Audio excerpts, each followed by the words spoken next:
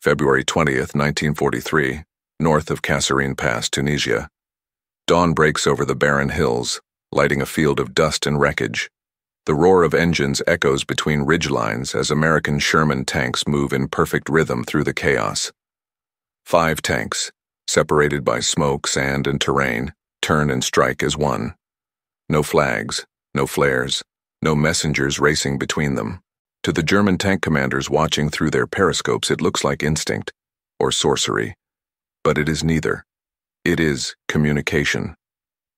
What the Germans could not see was the invisible web connecting every Sherman tank on that battlefield.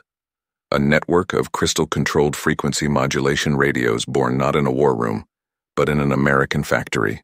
While Panzer IVs fought through static-choked receivers, their 10-watt Fuji 5 radio struggling to reach even a kilometer, the Shermans spoke clearly across miles. Every tank was both transmitter and receiver, a complete node in the world's first battlefield network. German tanks fought alone. American tanks fought together.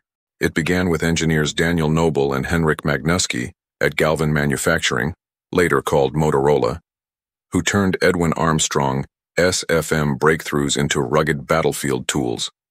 Their SCR 508 weighed 181 pounds, delivered 25 watts of power, and ignored the chaos of the battlefield.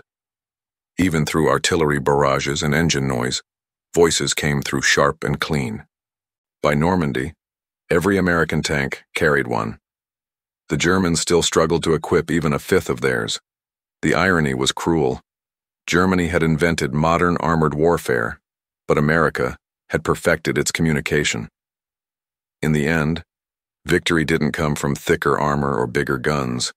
It came from invisible waves, carrying orders, warnings, and trust between crews who never felt alone. The Panzers had strength, the Shermans had connection, and in modern war, connection wins.